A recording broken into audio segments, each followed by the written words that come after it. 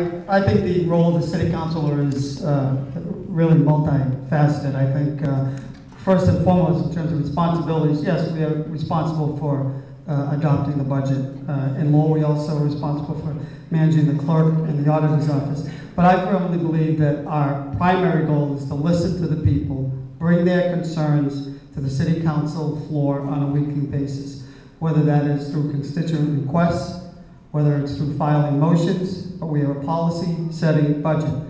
And we're responsible for bringing these issues to the city council, and the manager is responsible for implementing them. And if you agree with the manager on a particular issue, you vote for his proposal. And if you don't, you vote against it.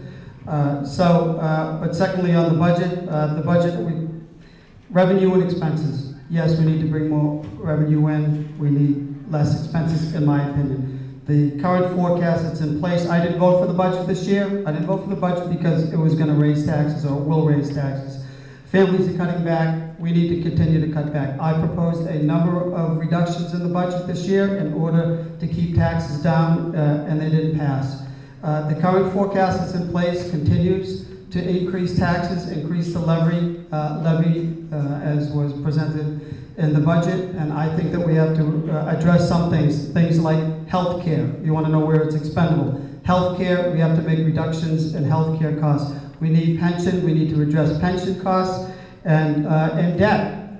There are a number of items that I didn't vote for in our debt loan orders and bond authorizations because I don't think that this is the appropriate time to do so. So I didn't vote for some fees, I didn't vote for other increases. Now is not the time. We have about $1.3 million in free cash.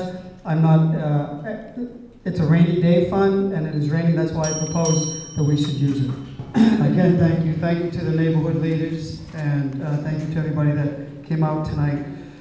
For 14 years, I have pledged to go to City Hall to use my education and my experience in municipal finance to watch the tax dollars and to provide fiscal oversight, vote for fiscal restraint, and I have kept my word to you, the voters.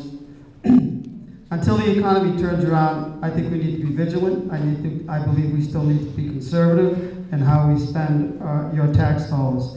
I didn't vote for the budget this last year. I didn't vote for the budget the year before. Not because I don't believe that we need to spend and keep services, because I heard from constituents that said they cannot afford any more tax increases.